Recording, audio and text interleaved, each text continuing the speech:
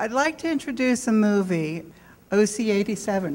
This is a great film that shares not only the illness but the humanity behind it. This gentleman is named Buddy Clayman, and he's the star of the movie. I just wanted to commend you. It took a lot of bravery to come out and share your experience with mental illness. Your film was like a miracle for me. I think the thing that I connected with in the film the most is the fact that you had a pretty good sense of humor throughout, even through tough parts of the illness and recovery process.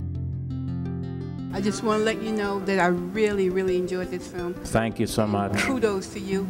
And can I take a picture with you? Yes, sure. I really connected with your relationship with your father.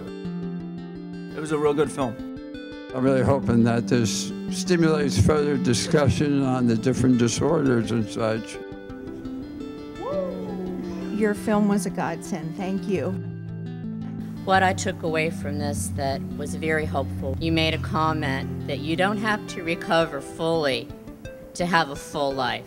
When somebody who's been there speaks to somebody who's there, it speaks so much louder than a world with good intentions.